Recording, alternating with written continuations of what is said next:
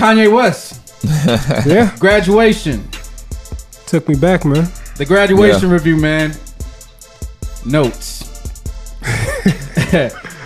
Yo, Graduation is the third album from Kanye Omari West. You know, this looked like it was like a journey. It was part of a trilogy. Well, it's supposed to be like 4 parts. Yeah. But his mom passed and he deaded the 4th part. Good ass job. Yeah. That would have been dope. Man, it would have been.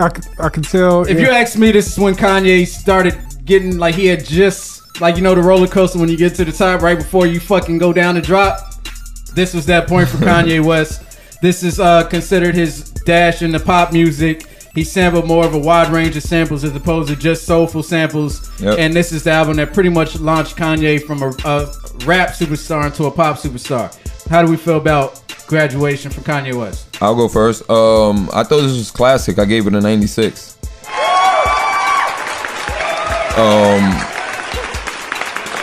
The only thing I dislike, not even dislike, the track I least like on this album is Stronger, and it's still a good song. It's just probably the weakest track on here, but he'd probably be upset if he heard you say that, because you know he mixed the song 75 times. Yeah, man, he's had a lot of work on that damn song. Yeah, I mean, he went in. It's still a good song, but it's okay. We can keep it real. Yeah, it's okay. Yeah, it's not better than It's not better than I Wonder. It's not better than Can't Tell Me Nothing. It's not better than. It's a fucking great song. I'm just gonna put that out there. It's not better than Everything I Am. It's not better than Homecoming. You know but for him to like mix a song with Daft Punk on that type of level and make it still sound like his, I thought that's why it was great. Yeah, I mean on a production level, you mean? Yeah. Yeah, I mean he's a genius on a production level. But this album was also, I think, the one that it was Yeezy versus Curtis. Yeah, it was. Yeah. So I think this kind of gave by Ye winning this kind of battle, 50's album didn't keep up with him. I think. Yeah, I think his numbers were more than 50. I don't know. And not only that, Ye's music was. I think Ye made better music. Like 50 didn't show no progression. Yeah. It kind of gave light to the Backpackers. It kind of opened. It came more light to the Backpackers around that time. Good Morning was a great way to start the album. Champion was fire. The production flow on it.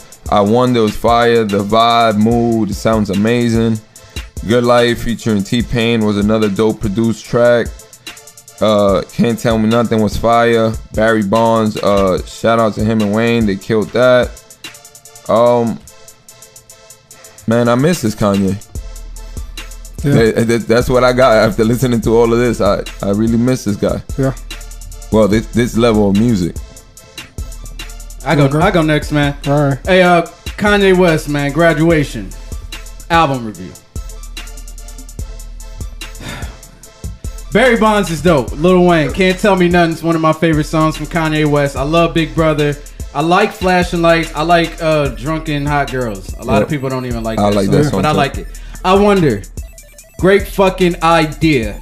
Completely wrong execution. I couldn't stand, and to this day it still bothers me. I hate that flow. I've been waiting on.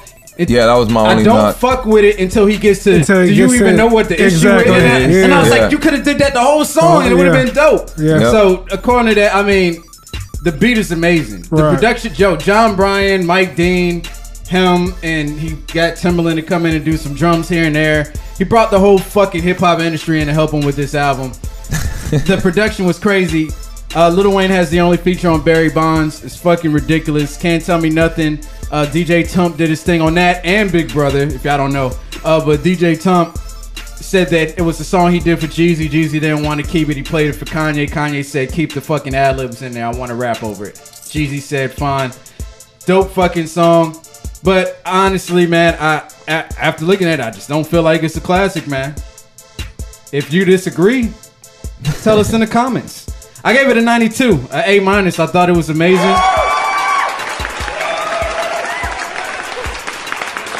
And then after this, it's pretty much an up and down roller coaster for Kanye. After this, the only high point was the Cruel Summer, and that was because everybody else is on it. and then My Dark Twisted Fantasy. Because Jesus fucking sucks. If you disagree, let us know in the comments. Heartbreak came before this? After, because his mom passed. Yeah, Heartbreak was after this. Heartbreak was pretty good. Is it better than this? Well, it's on a different path. So this is actually still rap music. This is still rap music. You know what I'm saying? It's still not better than this. And Dog Twisted Fantasy is might be better than this. Arguably, right? You can argue that. I'm with Dame, man. I gave it a 93. I thought it was amazing, man. I mean, my favorite albums out of Kanye West would have to be Late Registration. I mean, I know College Dropout is a classic to me, but Late Registration, I love that album. So arguably, he got 4. So coming from Late Registration to this, I was like, okay, this is cool, but it wasn't really like what I wanted, but I still enjoyed it a lot. Stronger, man. I love that song. I mean, I get what y'all saying. It's not amazing, nothing different, nothing like that. I'll play it. Yeah. I didn't skip it. But I just like, especially, I love the music video. I love all the different themes it had and like, I hated all the inspirations. Glasses. I hated those glasses. Yeah, those glasses. Oh, with the shades. Yeah. I forgot all about them. But yeah, man. You know, going back listening to this, it was refreshing, man. You know, just to hear Kanye rapping on a level like this and the production like this. I forgot how much I loved Flashing Lights, man. I ain't heard that in a minute. Right. You need Dwelle for that song for it to be dope, though. And you take Dwelle off this song, it's not the same song. It's not. But yeah, I actually don't like Drunk and Hot Girls. I mean, I like it because it's so different. I like the later half of the song rather than the beginning for some reason. I don't know what it is. It's just something that annoys me about it. But I still like it, but I just don't love it. You like Mos Def's little part in there? Yeah, I do. I like his part a lot. But I wanted to talk to y'all about Big Brother, man. How do y'all feel listening to Big Brother again after all this stuff and happened with Jay and Kanye? And I feel like it still applies. Yeah? Yeah. Really? Yeah. It was just kind of, you know, weird listening to it after all this stuff that didn't happen. Hey, at least he got him on Run the Town. Yeah. He got Jay on Run the Town. He ain't get him on the Diamonds. Yeah. But he got him on Run the Town on the Blackout on Blueprint 3. Right. Yeah, I thought it was kind of cool, kind of listening to that and just trying to, you know, see where his head is now than where it was there. But yeah, it's an amazing album. You know, it could just be frustrating when you just can't get out that shadow. Yeah, you know what I'm saying? Like even later on, years later, yes, it still looked that way. Like you're still a little brother. Yeah, you know what I'm saying?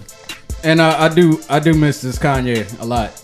Like when you hear, like, you know, on Everything I Am, Common passed on this beat, I made it to a jam. Yeah. That was like super braggadocious, not about my dick every 10 bars, Kanye West. Right. You know, let's keep it real, man. Yeah. Yo, what's up, man? It's your man, Ambitious Ace of the Report Card. Every Sunday, we're going to have new reviews for you, as well as random drops throughout the weeks of your favorite TV shows and your favorite films. So stay tuned and, you know, comment, like, subscribe, share, and don't be afraid to talk to us, man. Get at us. Peace.